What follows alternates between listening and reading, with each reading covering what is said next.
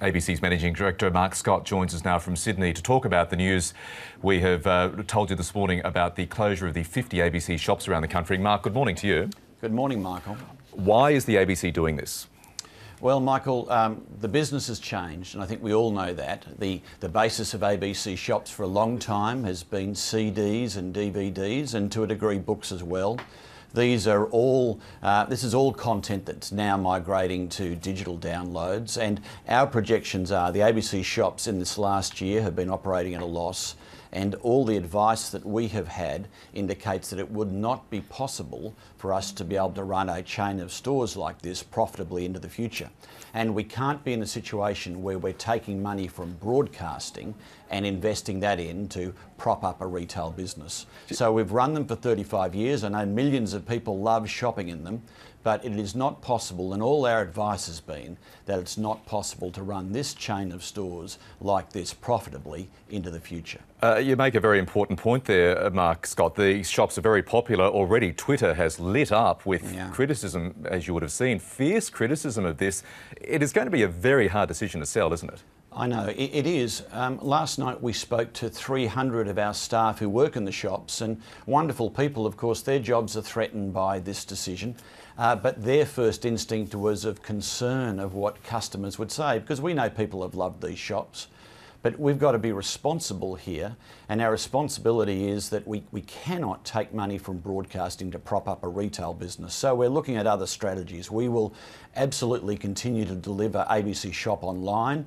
We will look to find partnerships with other retailers, so there might be branded sections in their stores that sells ABC content. So we still want people to be able to get the CDs, the DVDs, the books, the children's content that's been available in the shops. We just need to find other ways of delivering that to customers without running our own chain of 50 stores now, because we're not going to be able to do that without marking up significant losses in the future. Our thoughts are as well this morning very much with those 300 staff, our fellow ABC colleagues. How many of them will lose their jobs? Well, it's a grim outlook for them, and they understand that. We have provisions in our staffing agreements here to look for redeployment, but there'll be many of them who won't have immediate jobs with the closure of the stores over the coming months. And so we'll be looking after them as best we can, but there are 300 people who work in our shops. We're looking at a phased exit. The shops are still open today. We expect that most of them will be open through Father's Day, and very many of them will still be open at Christmas. But when leases come due, you know, we have to make decisions. Can we see a scenario where you could sign a lease for another 4 or 5 years for these shops? And we know we haven't been able to do that.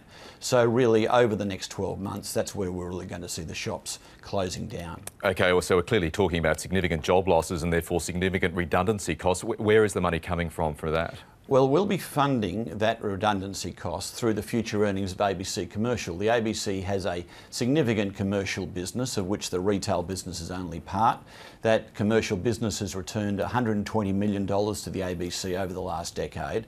So we're not going to take any money from broadcasting to fund redundancies. We're going to take money from, we're going to borrow it from the future earnings of ABC Commercial. That's how we'll cash flow it.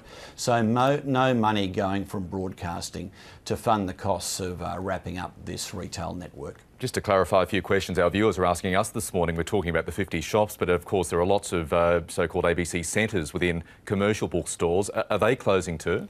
Yeah, the current model of ABC centres relies on the shop network as an underpinning, so we need to re-look at that centre agreement.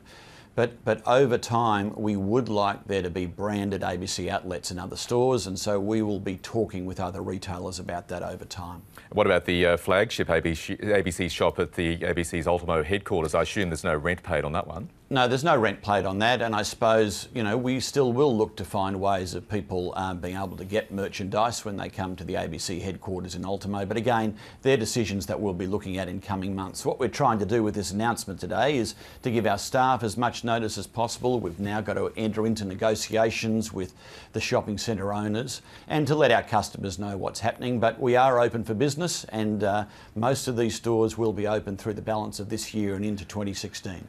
Now, of course, this is a very difficult time for the ABC. As we all know, it comes on the back of the Q&A controversy. While you're here, Mark Scott, I just got a few questions about that. The Prime Minister wrote to the Chairman, Jim Spiegelman, about a week and a half ago saying that he'd lift his ban on coalition ministers appearing on that show if Q&A was moved to the ABC's news division. How is that not political interference in the ABC's operations? Well, I must say, if you look at the history of the ABC, there's been many a public figure, many a politician, many a Prime Minister that's had advice for the ABC and the ABC board. Of course you expect that. But the ABC Act is very clear.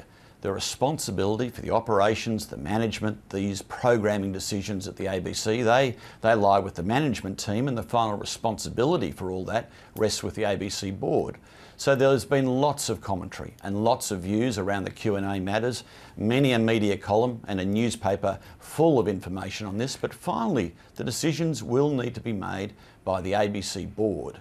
The ABC is independent. That's enshrined in the ABC Act, and I can tell you that the response I've had is the public knows that the ABC is independent and it wants the ABC to be independent. So finally it's the independent decision making of the board that safeguards the independence of the ABC. And as you point out, I mean, this move has been under consideration internally for some time. Do you worry, though, that if the move was made to put Q&A under the New News umbrella, it would be seen by many as the ABC capitulating to an often hostile government? I don't think we should preempt the board's deliberations on this. You're right, it has been considered in the past, and at times programs move from division to division, and sometimes we create new divisions. But I think the public should be reassured that the factors the board will take in mind is not what commentators or politicians have said. The board will be considering what is best for the ABC so that we can deliver our charter. The board sees itself, and I'm a board director too, the board sees itself as trustees for the Australian people.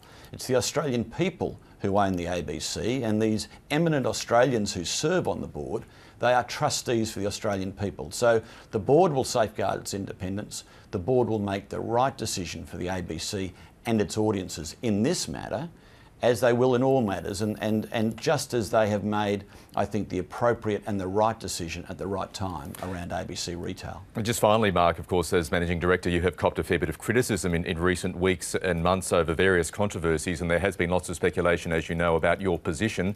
Will you serve out the rest of your term? That's my intention, certainly, Michael. I'm contracted here through 2016, and there's a lot on our plate. There are some big decisions, like the big decisions that we're focusing on today, and that's where my attention's been, and that's rightly where my attention should be. OK, Mark Scott, thanks very much for joining us this morning. Thanks, Michael.